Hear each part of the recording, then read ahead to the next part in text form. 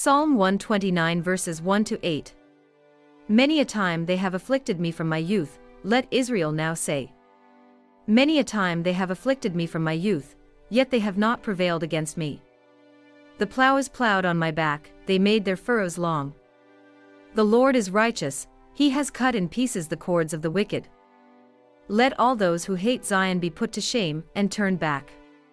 Let them be as the grass on the housetops, which withers before it grows up, with which the reaper does not fill his hand, nor he who binds sheaves his arms. Neither let those who pass by them say, the blessing of the Lord be upon you, we bless you in the name of the Lord. Psalm 129 verses 1 to 8.